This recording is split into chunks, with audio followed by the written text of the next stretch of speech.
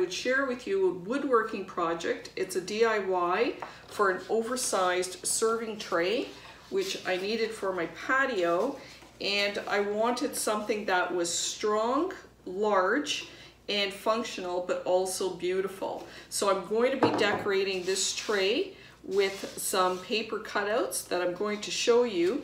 But before we do that, let me show you some of the materials we're going to need. So we've got our material. We're going to need a square, we're going to need a miter saw, some wood glue, a measuring tape, some, they're actually panel nails, a hammer, our saw, some tape, some wood filler, and a pen.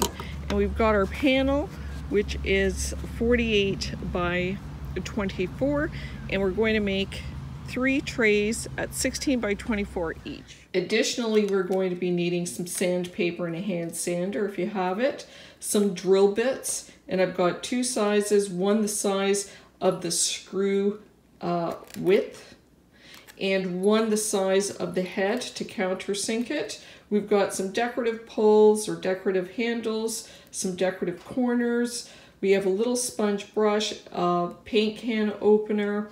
We've got some rollers. I'm going to be using exterior paint, so I bought a sample size. There's still paint left over, and that was more than enough. And then we need to clear coat it with either, this is a 3 times Varathane. This is a water-based clear coat in order to protect it from the elements. We're also going to need a screwdriver and a couple of pieces of wood to practice on in order to add our handles, and I'll show you that later, and to protect our surface, and of course a drill. So we're going to take our measurement, and I've just eyeballed about 16 inches and added my painter's tape because this is going to help our wood when we cut it from fraying. So now I'm just going to measure here 16. Make a mark here. Turn our tray or our square, measure here, and now we're just going to join the lines. So now we've added our piece of painter's tape and we've made our line, so we've got 2 16-inch pieces. I'm going to use this to secure the wood, and I am just going to slowly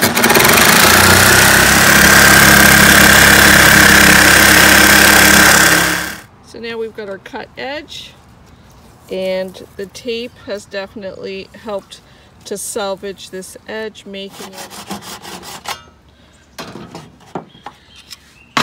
So now we've got our 4 pieces, our 2 sides. We'll line those up, and the 2 middle pieces.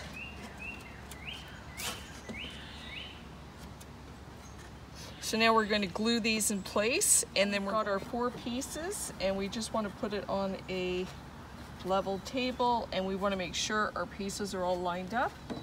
And we're going to add glue all the way around, and then we're going to take our base, we're going to square it, and then we are going to use our panel nails. You have a small head, and we're going to add them all the way around the tray.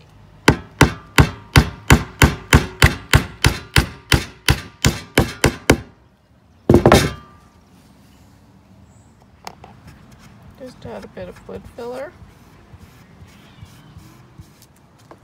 So now we've added our wood filler, and it's all nice and dry, and then we can just give it a quick pass to make it super smooth.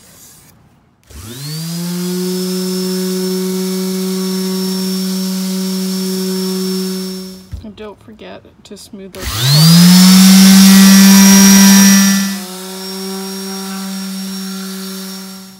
And just a few passes on the edges just to smooth up all the edges.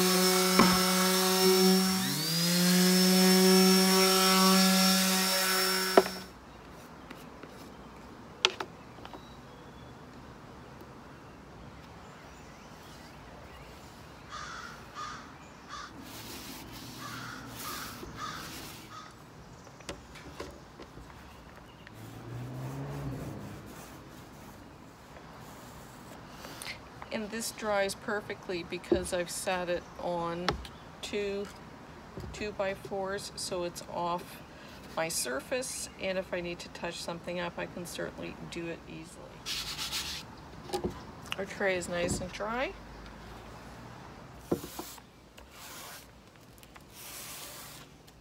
And I've still got about a quarter of this little pint left. So we have our tray, and we've just added a piece of tape, lined it up here.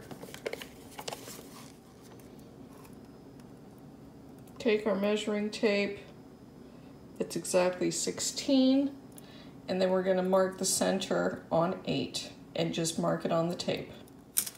So now we've got our second piece of tape on some non-sticky paper, and all I'm going to do is I'm going to take my black permanent marker and I'm just going to color holes. And you have to work a little bit fast because the ink dries quickly. And then you're just going to, I'm going to line up the edge of my handle with the edge of the tape and then just press down.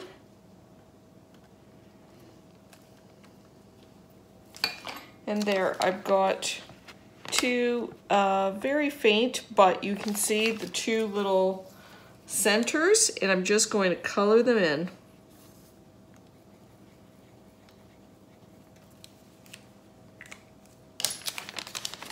Like this. Now I'm going to take those two dots and I'm going to line them up as carefully as I can. I'm lining up the tape, I'm lining up the dots, I'm going to hold it, and I'm going to press this, and that will mark my center.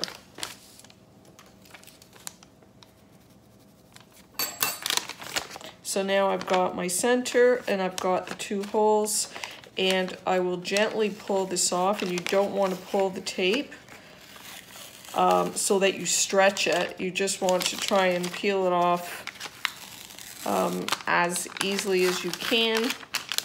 This is picking up a little bit of the paper because I've done this a couple of times. And then you're going to take your piece of tape and line up that center and the edge.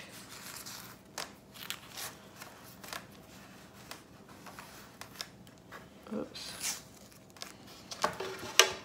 So I've lined up the center and I've lined up the edge, and now I've got my template. I can use my drill, and I'm using a 532,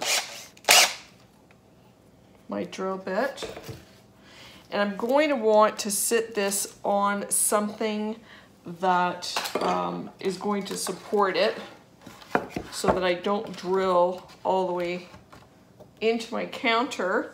And as you can see, the drill bit just goes to the bottom of this, and I've already done a pre-test.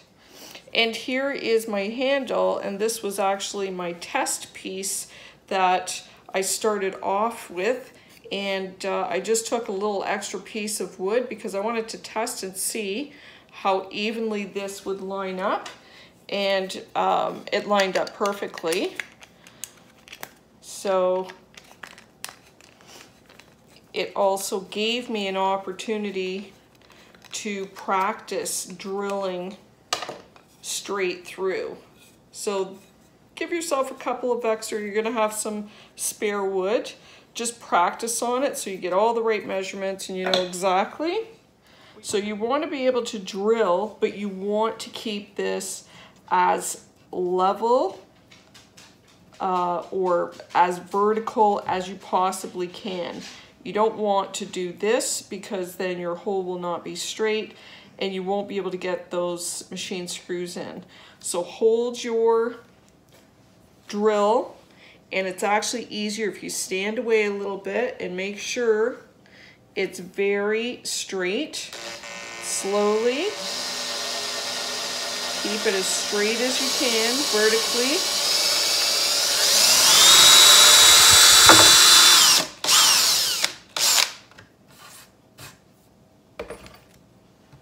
There's one hole, and it's just missed the bottom, so I'm gonna have to drill a little tiny bit more. Actually, my bit needs to be longer. There, that's much better. There we go. And now the second one, make sure it's centered right in the middle of that hole or the dot that you've made. Look at it, take a look back, make sure it's perfectly vertical, and then slowly keeping that as vertical as you can. There we go.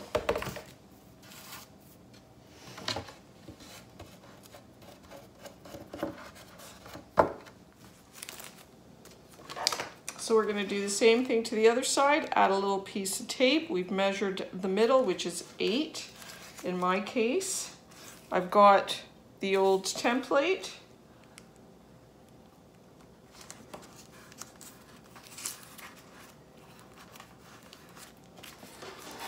I line it up. I make sure that I have a little piece of wood underneath, so I know when I'm going through, my drill is longer.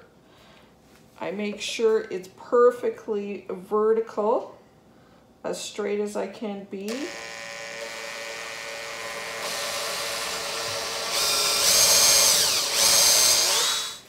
Again, it's easier if you stand back a little bit to make sure that it's perfectly vertical. Keeping a steady hand.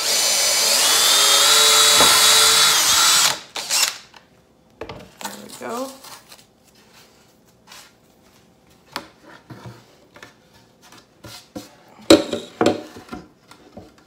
We are removing our, so we want to finish off the back.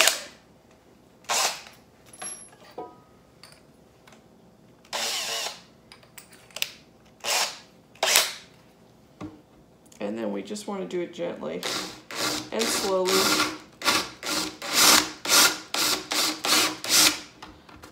We're like going down maybe 1/8 of an inch, a couple millimeters. Now it spins a little bit because we are going through the 1/4 inch board, so it'll spin a little bit, and as soon as it catches, you know you're into that 2x1, which is the part of our trim around the sides. And then we're just going to take our screws, and that's a little tight, but I think it's okay.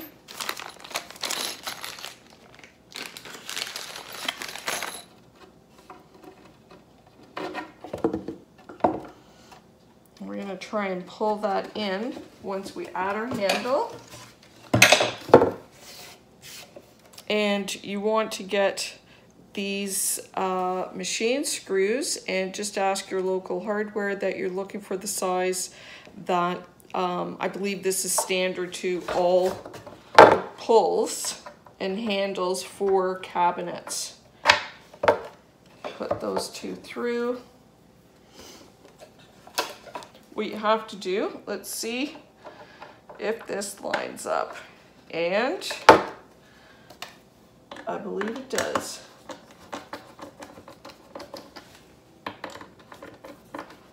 Perfectly lined up. And really, this is one of the hardest parts of the project if you're going to try and use these handles that are sitting on the top. So I'll also show you how to add handles a much easier way from the inside of the trim. Yeah, we can just hand tighten our screws.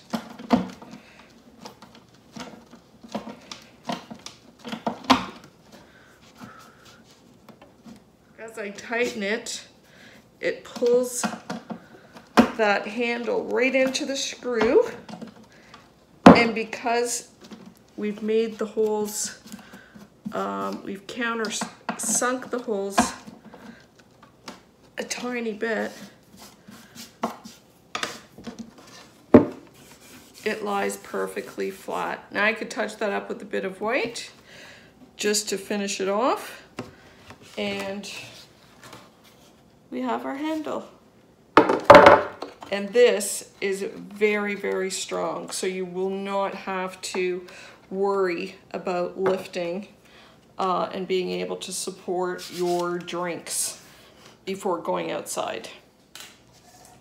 So now we have our tray is painted, we have our handles on. We're actually going to remove the handles so that I can work on this project and I can clear coat the entire thing, and then I'll add the handles back on. It just makes it easier to clear coat it when you're turning it around, etc. So I'm just leaving these on for now just to show you some of the decorations. And what I've done is I've just basically pulled off free clip art that I found on the internet, and I did a search under vintage botanical free printable clip art, so that you don't have anything in the background. And I came up with some fun designs. So moths, dragonflies, an unusual flower, little butterflies, and you can let your imagination run wild. And what you're going to do is when you print out your design, you're going to want to, or at least in my case, I found that it, when we printed it out, it did look a little bit fuzzy. And I just wanted to highlight some of the detail in my picture. So all I did was use a Sharpie, and this is a permanent Sharpie. And I just went over the design and I just highlighted it wherever I wanted. By doing that, by freehanding and drawing in some of this detail, it also makes the artwork look a little bit more authentic. And then I just took my scissors and very carefully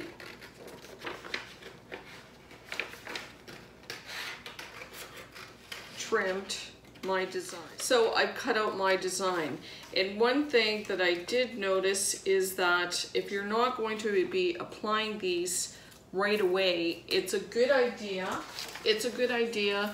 to just have a weight on it until you're ready to use it. Now, in the case of a design that is very intricate, and I didn't want to have to cut out all the empty space, and my other tray that I'm using this for is a black background. So I just colored in the empty spaces with black so that when I lay it on top of the black surface, it'll look like I cut it all out. And another thing that you can do, if you cut out your design before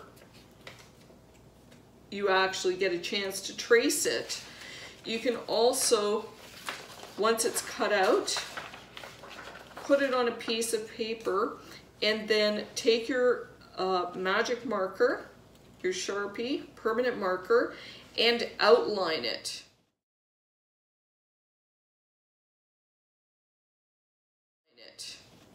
And what happens when you outline it is that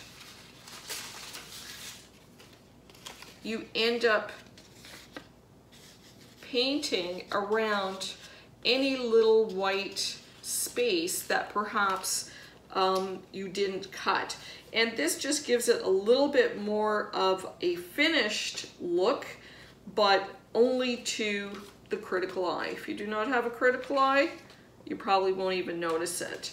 So I've cut out all my pieces, and this is the fun part. Get your pieces, play around with it, look for interesting designs, and it can be anything that you like. Let your imagination run wild. Now I've had this, so that's kind of an interesting, but I think I like creating more of a gathered natural setting. And like I said, you can spend a lot of time doing this. This is the fun part. Now, how we are going to adhere these to our tray, once you have your placement in place and you like the layout, I would recommend taking a picture of it so you know where your pieces are going to lay. Because what we are going to do is we're going to add a coat of our clear coat to the tray, and then we're going to apply these onto the wet clear coat, and that will create an adhesion to the tray. And then we're going to come back and we're going to add another top coat over the entire thing. So we're just going to work on the inside of the tray, and then I'm going to do a clear coat on the entire tray at the end. So for our application, like I said, take your pieces and lay them out the way you like them. And I would just simply remove them out the way they are onto your surface so that you can put them back the way you like them. If it's something that you're doing that you want it to be perfectly measured, then I would recommend just where you've got your pieces, just making a little dot connecting to the tray on either side so you can line up those dots with your applique. So let's remove these, and now we're going to do our coat, our first coat. I'm going to put them in the way that I had them, but we're going to apply our first coat of the latex clear coat just to the bottom of the tray so that I can actually lay my pieces down. And I'm going to be using just this little sponge brush to apply my clear coat all over the bottom of my tray. I'm not worrying about the sides or anything else just yet. I'm just doing the bottom of the tray because this is where we are essentially gluing our appliques. So we're going to be applying our clear coat to the bottom of our tray. And we've got about, I think it's about 20 minutes drying time. So you want to work fairly quickly. So I've added a liberal amount, and now I'm going to start positioning my applique. And I'm going to, you'll see how it starts to curl. So I'm just going to take, and you want to do this slowly so that you're not pulling on it.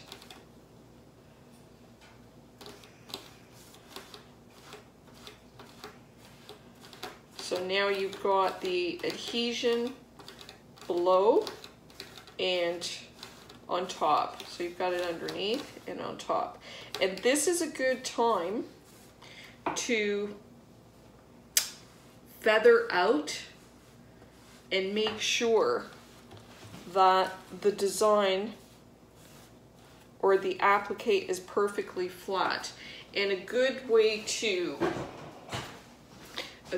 feather that out is using a cork, like so. I've got some bubbles. I just use a cork. It's nice and soft. Don't be too hard. You don't want to tear the paper.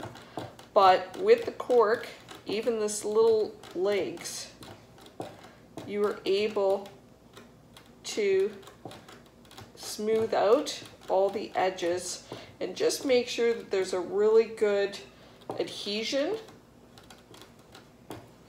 But you definitely do not want any air bubbles underneath there. If it's getting a bit dry,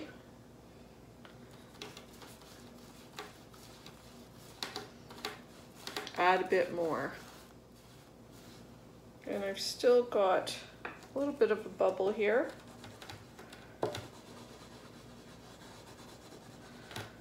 And now we're going to do our grasshopper.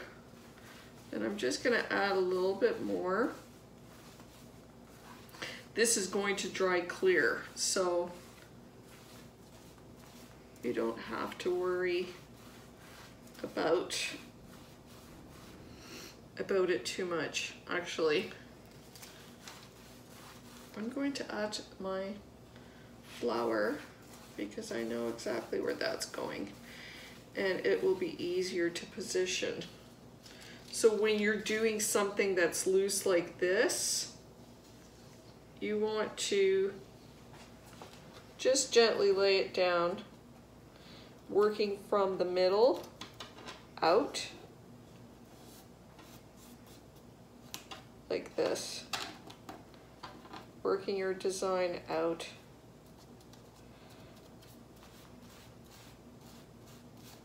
As you're pulling it, you want to use your sponge.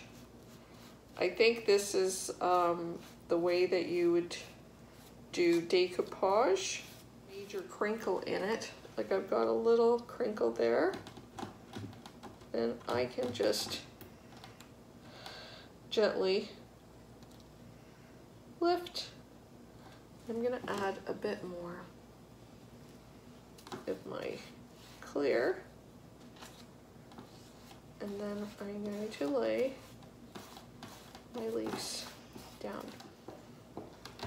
Make sure your cork is clean and that you've used the permanent markers. Otherwise, you may find that if your cork's not clean, then you may find that you are going to get some color on there that you don't want. Position it. And this guy's tricky because he's got all these little thin legs. So you want to drop him on, you want to drop him in exactly the way that you're going to want him. And you can even use your fingers just to get the center started. And then I'm going to take my cork and gently working from the center out, lay all those little legs right into that latex satin finish. And you just want to lay it down as perfectly flat as you can. Don't be too rough on it because it's just thin paper. If you pull on it too much, it may rip. Cover his little legs, like so. Obviously make your strokes so that they are nice and they feather out. But we're going to be doing more coats on top of this, so you'll be able to recover anything. So it's looking pretty cool so far.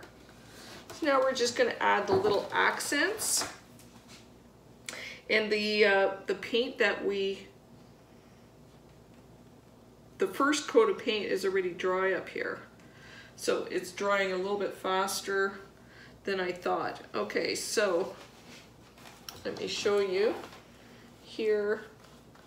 You just want to basically apply the clear coat to the general area that you are going to apply your decoration. And let's see, I think that looks pretty right there.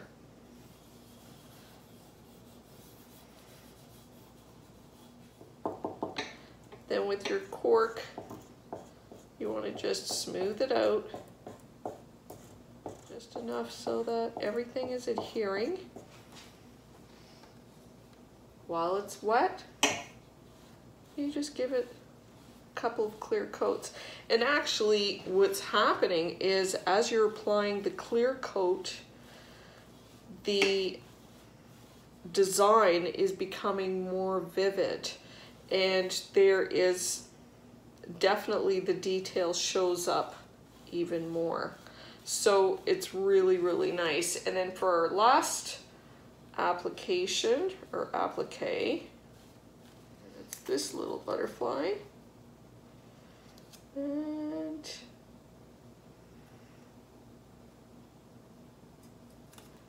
yeah, I think it looks cute there. The cork is getting gummy as you go along with glue, so just keep a paper towel. Ooh, wait a minute. Wait a minute. Okay. I had to move my butterfly. I wasn't happy with the position. So luckily the paint is still wet.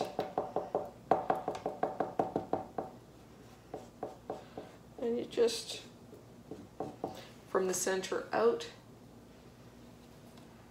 and then apply.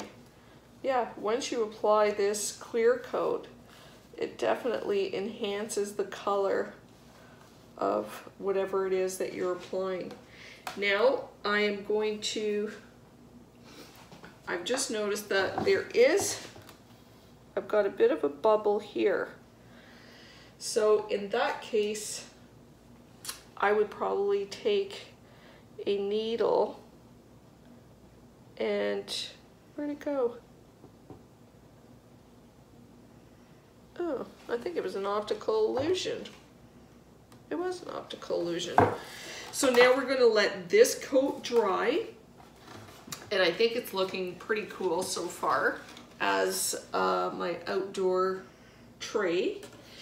And we're going to give this about 10 minutes because this latex paint is drying very quickly, and then I'm going to give it another clear coat just on the bottom. And I'm going to do 2 or 3 coats on the bottom, and then I'm actually going to remove the handles and I'm going to clear coat the entire tray 2 to 3 times because I want to make it really resistant to the outdoor elements. So I'm going to do that and then I'll be right back. Now that it's dry, you want to do a clear coat, and you're going to do it right over your entire bottom of the tray. I want to attach my handles to the side, so I've done the same thing as I did before. Remember, we had the tape on top. Now we've got the tape on the side because our tray is going to be held this way. So I've gone ahead, marked my holes perfectly. And I wouldn't normally do this, but just for demonstration purposes. And I'm slowly going to drill right through. Now in this case, I've got these handles that have to be inset. So now I need a bit that is going to be the exact width of this so that these can fit in when they screw on. So I found a bit.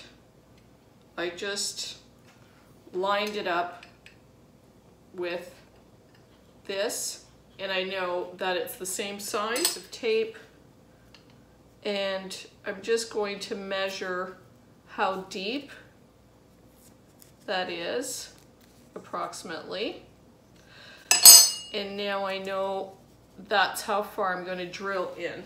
I'm going back into the same holes, And I'm going to keep it very straight and line it up perfectly vertical.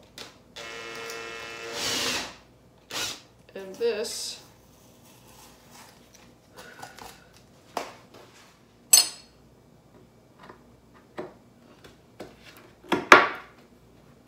there. So it's been 24 hours and I actually made 2 trays to show you 2 different styles. And our first tray really turned out fantastic. I'm really happy with it. One word of note, when you are printing your botanicals or whatever it is, your clip art, your stock paper will have an impact on the finish. So my stock paper was a little bit thicker, so I had to use 10 coats of the clear Varathane in order to get a finish that I thought was smooth enough and strong enough to encapsulate the prints. There is still a bit of, you can feel the edge on it, but it's perfectly sealed and it gave me a really smooth finish. And the nice thing about this, you might be thinking 10 coats, like holy mackerel, but these coats actually dry in 10 to 15 minutes. So I was able to do the 10 coats, and I believe for me, this is a better finish than using the top coat, which is the triple thickness. So it is thicker, which is what I used on my other tray. It is thicker, so I used 4 coats of the triple on this, but it took 3 times the amount of time to dry. So I finally, the last couple of coats that I applied to this, I used this Varathane because I just didn't want to spend the time waiting for it to dry. And also with the extra thick Varathane, when you're applying it, I felt that it left the strokes, even though I was using the sponge brush, there was a texture, and that's because it was so thick, it was a little bit more cumbersome to apply and get a smooth finish. So I definitely, I like the thin coat, doing the single coats, and I think it will give us a more resistant finish in the end. Also, these are all weather resistant, or they will repel water. They are not waterproof. So I wouldn't use a tray like this in your pool. The other thing I just wanted to show you is that all these little accents really make a difference.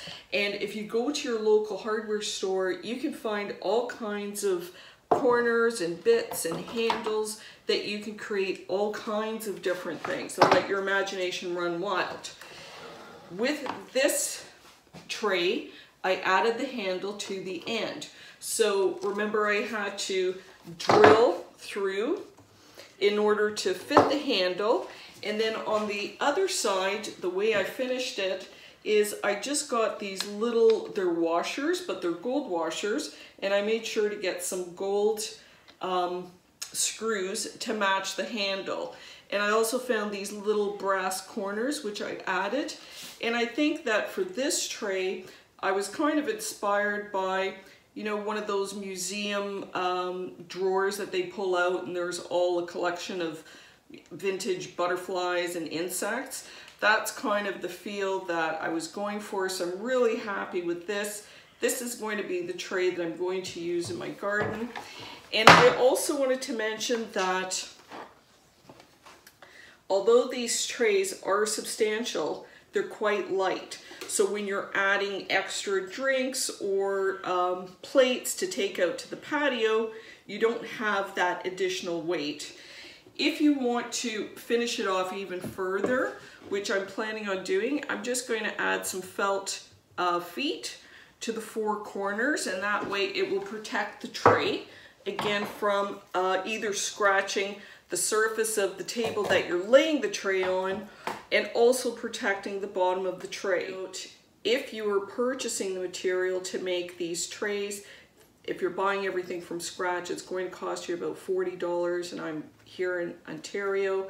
I know the price of wood has gone up, but you might have some scraps, and I hope this inspires you to rummage around through the garage. You might have your handles, you might have the hardware ready to go. But initially in this video I mentioned that I purchased my plywood, which is 1/4 of an inch thick, and it's 24 by 48. Now the reason I did that was because it gave me 3 exact trays, 24 by 16, and it was just 30% more of the cost of wood than if I had purchased a 24 by 24 piece of plywood, and I would have had to waste some of the wood. So it's up to you. You may have the scrap wood, you may have all the hardware already sitting in your garage or your basement, so go rummaging around. But I think that this is definitely a very rewarding project that is also very functional, and by making the extra trays I'm able to keep these as gifts for the future for any special occasion that may be coming up. So if you enjoyed this tutorial and you think you'll make this and you like it, I hope you share it. Enjoy and happy woodworking!